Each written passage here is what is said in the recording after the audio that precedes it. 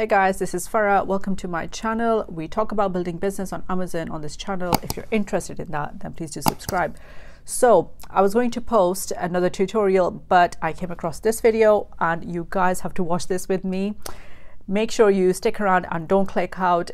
This is one of the best videos I've seen so far. This is a masterclass in how you defend your brand on Amazon.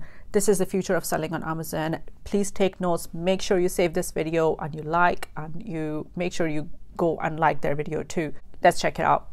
This is the Everyday Sling by Peak Design, and this is the Everyday Sling by Amazon Basics. It looks suspiciously like the Peak Design Everyday Sling, but you don't have to pay for all those needless bells and whistles, like years of research and development, recycled Blue Sign approved materials, a lifetime warranty, fairly paid factory workers, and total carbon neutrality. Instead, you just get a bag. A bag.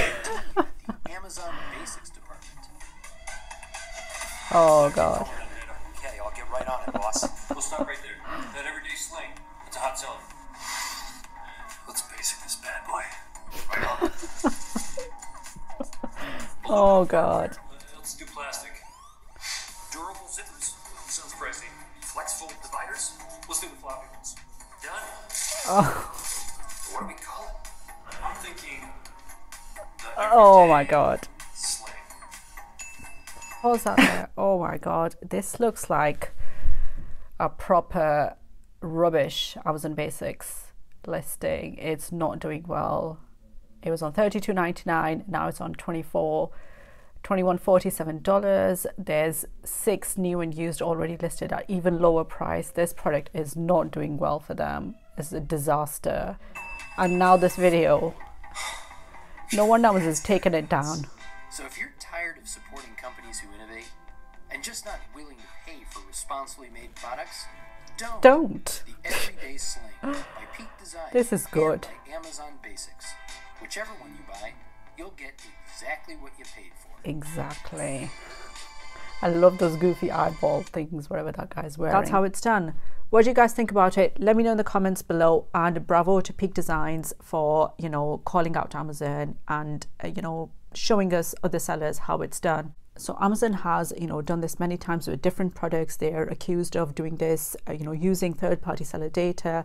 They're being investigated in US and EU for using third-party seller data to create competing products, and it's an ongoing investigation. Obviously, Amazon has an army of lawyers to defend itself and, you know, very deep pockets. So we don't know what's going to happen. They'll probably get a slap on the wrist, you know, whatever. But the point is, you know, that's why you build brand. That's why you know, make that extra effort of creating your own website, your YouTube channel, your email list, your Facebook groups. So, you know, people who really like your products, they can, you know, they are your customers, and you provide good customer service, you create a good product, and that's why it's like a long-term thing, because you are building something, isn't it? And you take pride in it and you would defend it. I assumed that Amazon would have taken the product down, but when I checked, like you can see over here, this product is still live on Amazon US, and the amount of bad reviews and, you know, the bad Q&As that have been left on this product and calling it out as a blatant, you know, copy of Peak Designs. It's, you know, obviously fans defending your product, and it's ridiculous that they still haven't taken the product down. It says more on the way. Like, what are you playing at?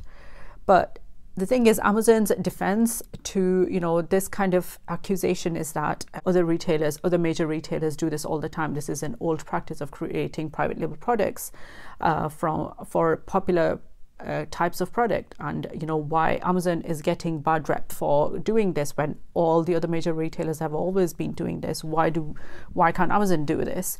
But the funny thing is, nobody, because we are talking about internet and everything is, you know, measured and there's so much data, you know, there is no way Amazon can just get away with just that weak defense. But that's what, you know, that's in the papers and that's what I've read. So I don't know what's going to be the outcome of this investigation, but the point is, you know, this is how you defend your listing, your product, your brand, reputation, everything. This is how it's done, and, you know, this made my day. It was awesome.